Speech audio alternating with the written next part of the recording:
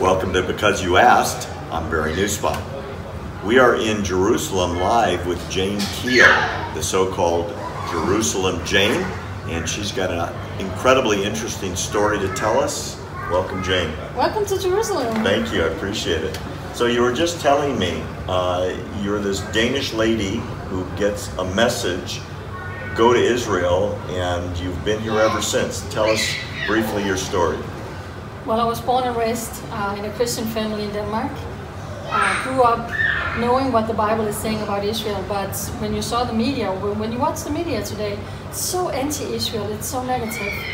So I started coming here as a tourist, like everybody else, but tourist group. And if you really believe in the Bible, Israel is your home. I mean, I connected to this nation in a way I can't explain. And while I lived in Denmark, I actually traveled 6 hours by train to Copenhagen because Jane Kiel, the terrorist, was invited to the Danish parliament, red carpet out, welcomed as a head of state. So my mom and I, two little Danish ladies, traveled 6 hours by train, went to the Danish parliament, stood with a big Israeli flag to welcome Jane Kiel, to show him that someone is standing with Israel. And long story short, that experience changed me because when Jane Kiel came, the whole atmosphere shifted. It started pouring down, the whole atmosphere became so evil. I can't explain it. I was just like, something is going on. It's like it's a battle against darkness and light, evil and good, when it comes to Israel. And on one of the trips here, I really felt God said, one day I will bring you back to Israel. 2010, I packed up. I was at a place in my life where I was really praying, saying, what's next? And after God had said, one day I'll bring you back, I said, that's it, here we go. You just showed up? You know what, people actually, what are you going to do in Israel? Where are you going to live? What are you going to do? And I said, I don't know, but I know God said go. And I think you're incredible, and I think you're doing amazing work, and I think, God has a destiny for you, for me, and for everybody watching. And I felt God said go to Israel. So 2011, Abu Mazen, who is now the leader of the Palestinians, decided, forget about peace negotiations. I don't want to, he has not done anything for peace. Let's go to the United Nations and say we want Palestine recognized as a state. So I made a page on Facebook, Israel One Nation. In the beginning I kept it anonymous, but not for long, because I live here. I live amongst the Jewish people. I eat here, I sleep here, I hear the smells and the sound, everything. And I was connecting with the Jewish people. And I was like, someone has to tell the world what's going on in Israel. You don't hear it in mainstream media. So much is going on. So I started sharing on my page because I lived here. And that page has exploded now to 137,000 followers around the world. Just me on a little page all by myself, trying to be a voice for Israel in the media that is so anti-Israel. Got it. You have a story that something happened to you on the Temple Mount, the place just a few hundred yards from where we're sitting right now, where the Jewish temple stood. Yeah. What happened to you? Well, I didn't know much about the Temple Mount. I don't think a lot of people do.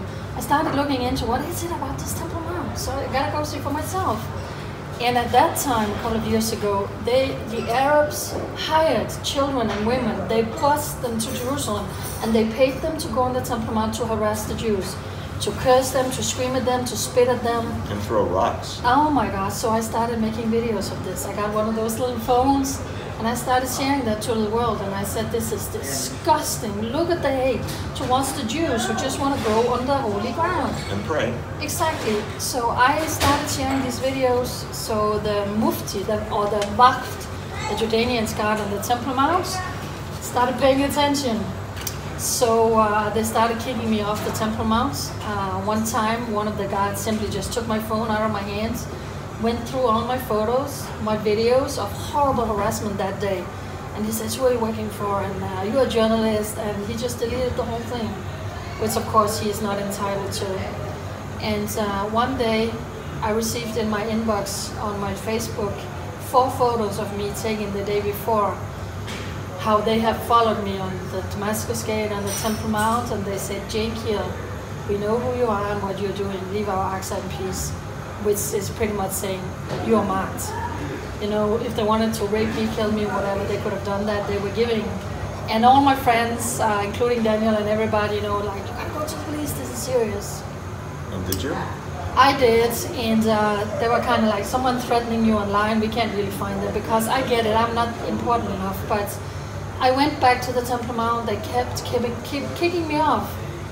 And then one of my good friends, Tom Trento, came with his team. We went to the Temple Mount. And then I decided to do something because I have seen Hamas flag, Hezbollah flag, PLO flag on the Temple Mount screaming death to the Jews. If they can do that, I can sing the blessing over Israel. So we made a video where I was singing Shema Israel on the Temple Mount, and I said, I can do that. I'm standing on holy ground, on the holiest place of the Jewish people. I can bless them. And they just, the Arab world went crazy, and that video was shared on Al Quds, an Arab news site. Articles were written about me saying I'm a Jewish spy, I tried to storm the mosque, and many, many horrible death threats online, you know, cut her throat, we're gonna find her, and so they tried to intimidate me, but I kept going back, and the last time I was on the Temple Mount, I was kicked off again. They're coming. Okay, here comes the Waft. So I'm just gonna keep walking, and so,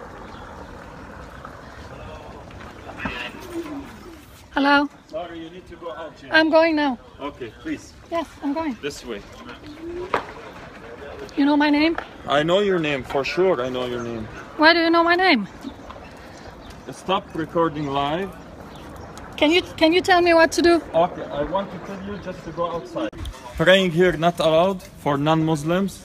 And making a live interview and talking about something else, not allowed. Follow me. And that was actually when they had killed a couple of police officers, and the Israeli government said, we're going to put up metal detectors.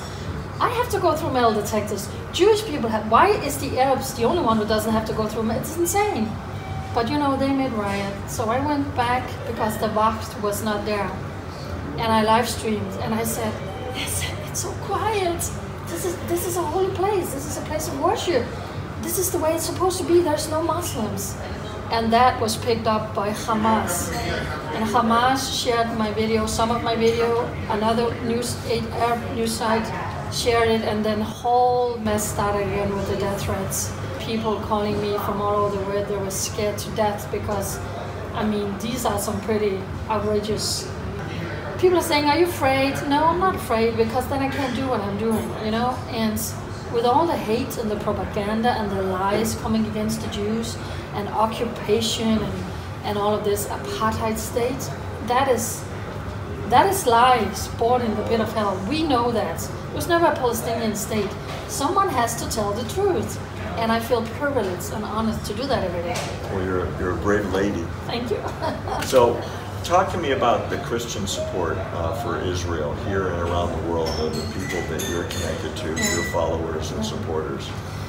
The funny thing about Israel One Nation is I have thousands of Jewish people follow it saying, we love you, you're telling the truth. And then the whole Christian world saying, you know what, Jane? We don't know what happened in Brazil or America, wherever they live. You have become our eyes and ears in Israel if I want to know what's going on. And one of the things that I'm trying to do also is to say to the Christian, come on, for crying out loud, wake up, wake up.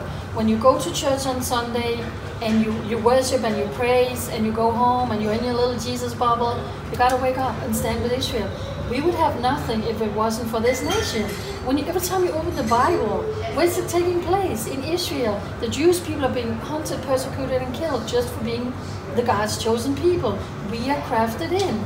The whole world hates Israel. If we as Christians don't wake up and realize we need to stand with Israel, who will stand with Israel? So I want to say there are hundreds and millions of wonderful Christians around the world who gets it.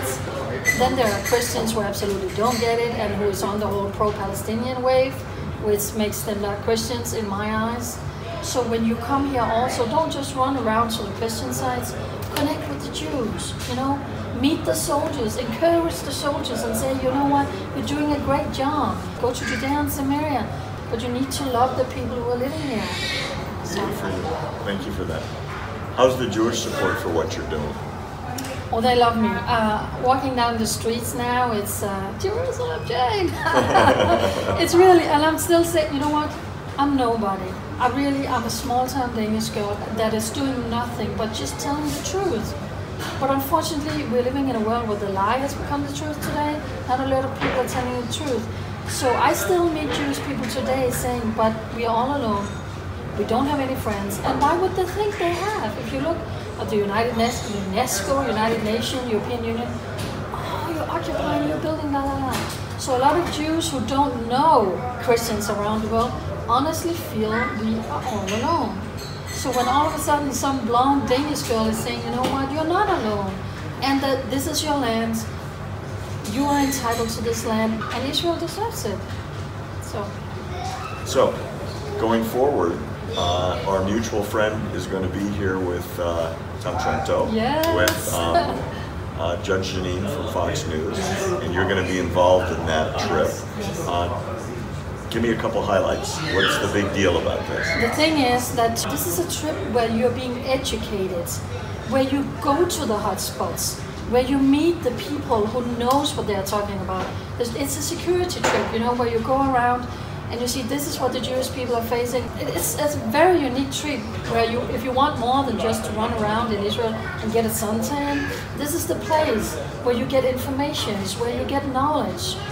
It's really one of a kind, and with Judge Janine, a firecracker, no, there's no one like her. So I'm just, people, you know, if you want to come to Israel, this is the trip.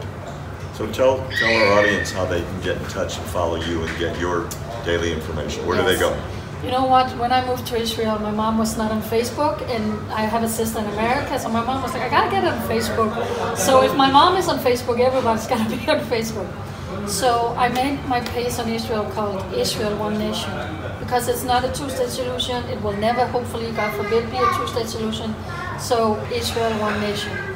And I have a webpage, JerusalemJane.com, very simple, where people can read my story a little bit more about, you know, who am I, what brought me here, and what am I doing. Jane Kiel, thank you. Thank you for having me. Thanks for joining us on Because You Asked. You can always write to me at barry@americantruthproject.org, or go to our website where you can always sign up and you'll never miss an important episode. Remember, it's always free. I'm Barry Nussbaum.